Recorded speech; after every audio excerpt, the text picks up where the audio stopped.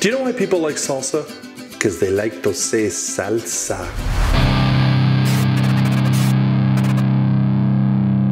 Welcome back to The Average Kitchen. Today I'm going to show you how to make my homemade salsa with a plethora of ingredients. Jamie, do the flyover.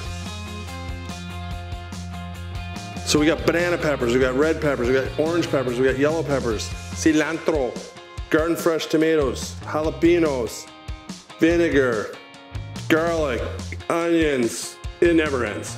Spice blend.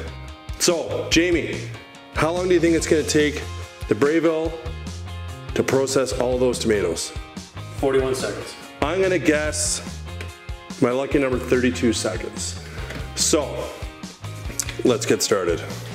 So these are just Roma tomatoes from my garden.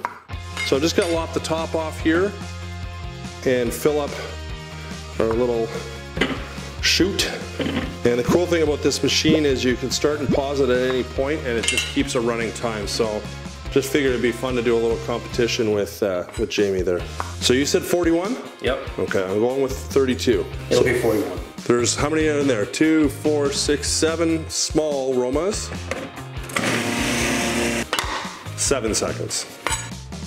So if you don't have access to Roma tomatoes, hothouse, any type of tomatoes do, I really like cooking with Roma tomato. So they're just in this little bit of a water bath because they were just picked from the garden just to make sure that they're clean. Number 2, 13 seconds on the dial so far. I don't even think it's gonna be 32. It's gonna be lower than that. All right, 4th plunge, 3rd plunge. 19 seconds so far total. They probably won't all fit. We'll do another one.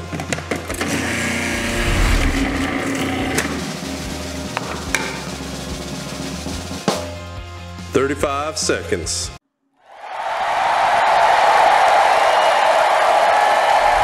Okay, everything's prepped now. Tomatoes are good to go. We're gonna take those off of here. We're gonna dump them into our cast iron pot. Give that a little shaky shake, and then we're gonna start adding in some of our ingredients. So we've got some white and apple cider vinegar. We've got a huge spice blend here that you can see. All the ingredients of everything is gonna be in the description, so you don't have to worry about that. Got a good amount of onion, a bunch of peppers, some jalapenos, some fresh garlic, believe it or not, a little bit of sugar, some tomato paste, and lastly, I've got some banana peppers here that I'm going to actually use this little machine to kind of break these down a bit.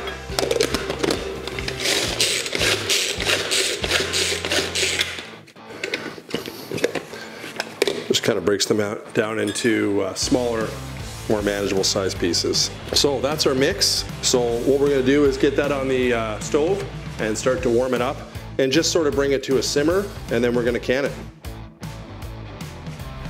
I just finished prepping my jars with boiling water. They're sanitized, ready to go. My salsa is off the stove. Got it to a light simmer, started to cook down. So what I'm gonna do is I got some fresh cilantro here. I'm gonna put a pretty good sized pinch in each jar before I start.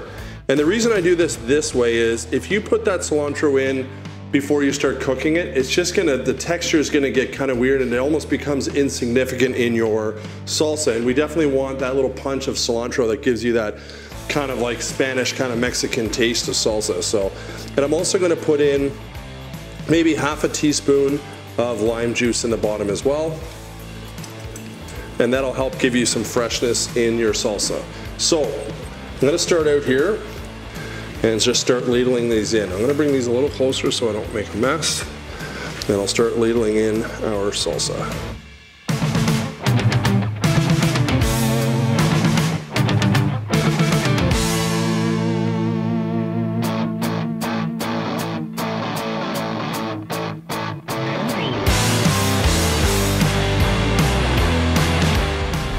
So thanks for tuning in. Hope you enjoyed this episode. Stay tuned for the next one. It's gonna be great. Don't forget to subscribe, notification bell, give us a like. See you on the next one.